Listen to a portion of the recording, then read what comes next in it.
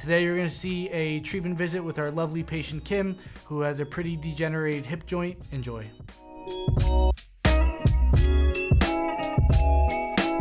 Kim is a little bit unique. She only had pain for about 1 month before she came into our office at Barefoot Rehab. Typically, we see patients who had pain at least 6 months before coming in to see us. However, she had pretty intense pain. It got up to 10 out of 10, which is the highest pain level could be, and she saw 8 doctors for it. She had an MRI and she had a pretty severely degenerated hip joint. A lot of her pain came from going upstairs, and she had very sore hips when walking. So this was indicative that her hip joint and the cartilage was causing the pain that she was having. So going up the stairs is a 6.5 out of 10. Correct.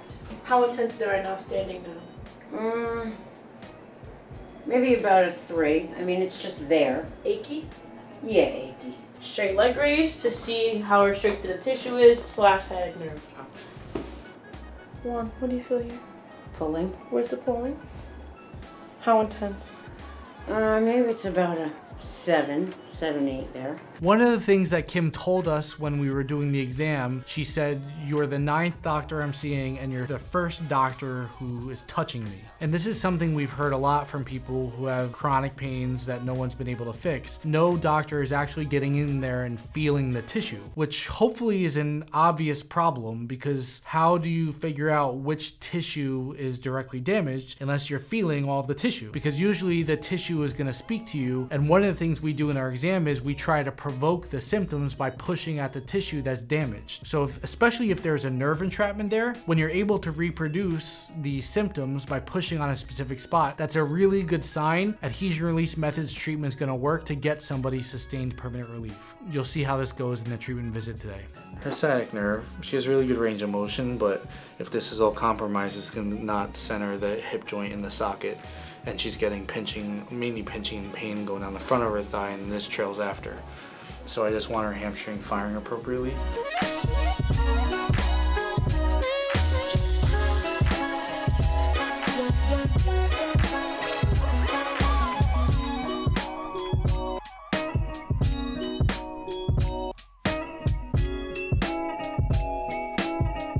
I noticed my hands weren't getting the best treatment, and I think this might be easier for everybody. So this is in her hamstring where it meets the quad, so I'm feeling a glob of adhesion right here. The radial shockwave can't work unless the tissue's under tension. And even then, it needs to be a lot of tension. So we'll see in the next 5 to 10 seconds if it's softening. And it's softening, so it's working. So I take my finger right next to the shockwave, and I want to make sure that it feels like it's loosening, so I'll just move it out of the way and then go back over it. And if it wasn't softening, then I would just stop because I need to use my hands. But since it's working, it makes everybody's life easier.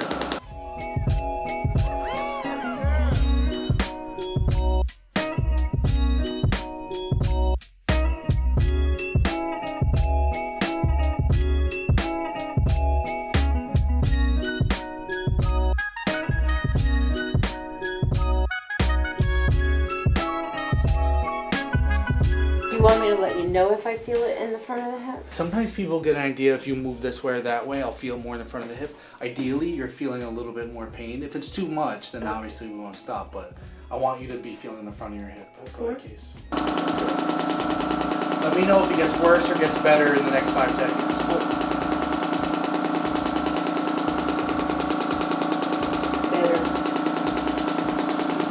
For radial shockwave to be effective, you usually want to be provoking the symptoms that they're having.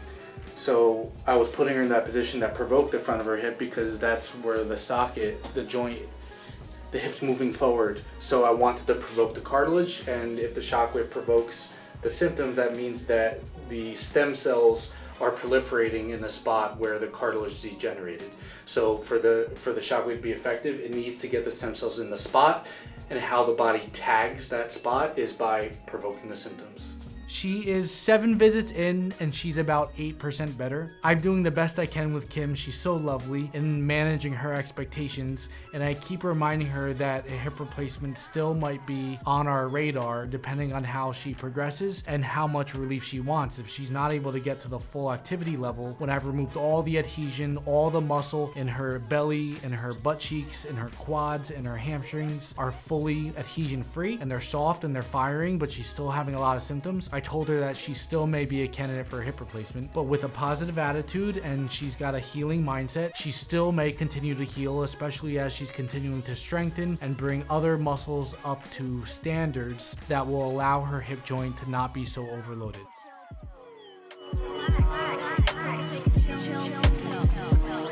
If you'd like to see more about how we fix chronic pain at Barefoot Rehab in New Jersey and with adhesion release methods across the world, hit the like, hit the subscribe, and stay tuned for more videos that we will be releasing each week.